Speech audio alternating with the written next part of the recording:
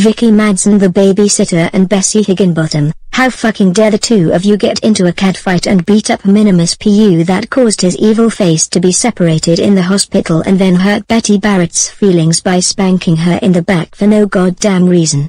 That is so it.